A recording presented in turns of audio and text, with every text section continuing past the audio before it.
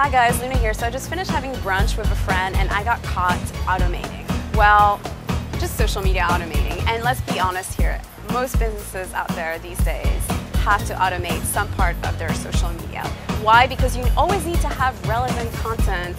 And let's face it, there's not enough hours in the day for you to do it all. So today I'll provide you guys tips on how to social media automate.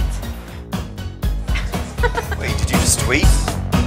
First, your content or your products.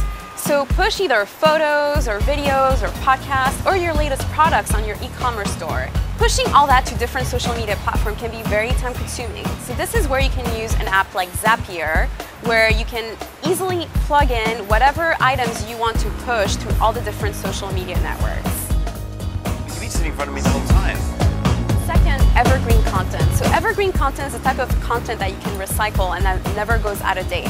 So you want to use here an app like Buffer app, in which you can create a queue of all these different items that you either have curated or created blog posts for. There's another great app also I recommend that you use. It's called Edgar, because it will sporadically publish that content throughout different times of the day and different time zones as well. So it's great for your global audience. You can make sure that everybody within your social networks get to see your content.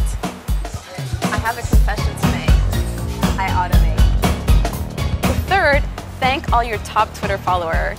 There's an app that can help you automate that. It's called Sum All, and simply it will just compile all the retweets or mentions throughout the week and thank all of those followers on Fridays usually. Now you have to be sensitive when using social media automation. If there is any local, national, or global tragedy, you want to make sure to turn it off, because you don't want to be the jerk who's still promoting while everybody else is grieving, huh? Alright, love you guys, but I actually have to run to Trader Joe's, try to beat those lines. You know, if you live in New York, how that goes. If you found this information useful, make sure to like it and subscribe to my channel. Now also remember that I have all the mentions of all the different apps I'm using down below.